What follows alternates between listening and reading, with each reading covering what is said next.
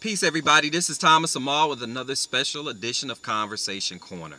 I just wanted to say how happy I am and thankful that I just have a group of people and my audience is expanding on a regular basis that are willing to give me the opportunity to just share some of my thoughts and my feelings on various different topics and conversations.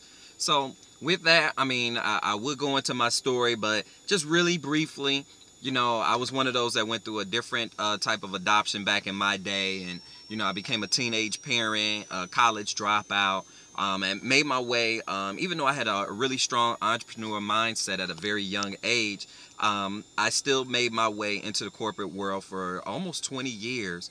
And it just, it was not enough for me. And as many times as I tried to develop and get better in the businesses that I started, they would always fail. But with that, I've been able to learn and I became a bundle of experiences. And now I just wanted to talk about something in a conversation that I had yesterday with a dear friend of mine that I've known for well over 20 years. And just to give you a premise ahead of it, headline, but back in the day, we were taught for years. He was single for a long period of time. And even though I'm going through the process of ending a relationship, he would not be in one, and it would be more of a boyfriend-girlfriend type relationship. And we would have conversations, and it would always come out that I was not going to take this, I'm not going to deal with this, I would just leave. And I would always tell him that it's so much more to that, especially when you're married. You can't just get up and walk away. And he couldn't understand that. Well, over the time, he's eventually gotten married, and he made a comment which showed me that he finally got it. He finally got it. And what he said is, my relationship with my wife, my friendship with my wife, she's my best friend. My spouse is my best friend. And it's even better than the physical act. Intimacy. And when he said it with such passion and conviction that I finally said, I said, look, you have finally made it. Welcome to the world of being a married man, or in a relationship that is more than just a boyfriend-girlfriend. But when it's marriage, there's a whole nother line that you cross over, and you see things from a different light. And now he understood what I was saying. Friendship.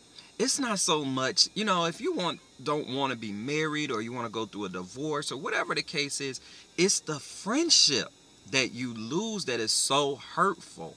And when a person is able to end a relationship without being respectful, or if a person is able to end a relationship without showing the common courtesy of saying that, you know what, we were the best of friends, and I'll do everything that I can still not to hurt your feelings, but I would prefer to move on. And that is fine. Change is just a necessity of life. It happens. Some people change and they grow apart. But when it comes to friendships, and this is something that I think is really imperative, people don't take friendships as serious as they could, and they can just decide to leave whenever they want to. But it's not like that. That is so hurtful, because one person can feel as though the friendship is on another level in comparison to what you may think. And some people may not want the friendship to be as strong as it is, but friendships, to actually have a person say, this is my friend, that means that there is a relationship, there is a connection, there is something that is within each other that is so strong,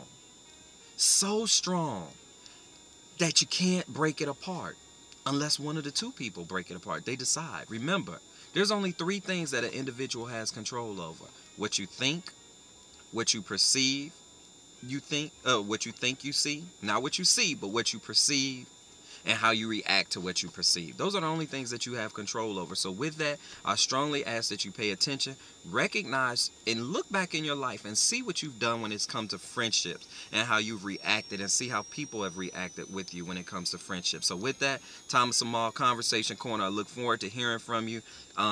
Give me some words, give me some comments, talk to me. Let's talk about this friendship thing, because it's very serious, and I've seen a number of people come and go. But there's only a couple of people in my life that have always been my friend. And I will always, because I cherish it so much, and they always know that I'll always be there for them. Talk to you soon. Conversation Corner. Click the link below. Peace. Hit me up on Facebook. Peace.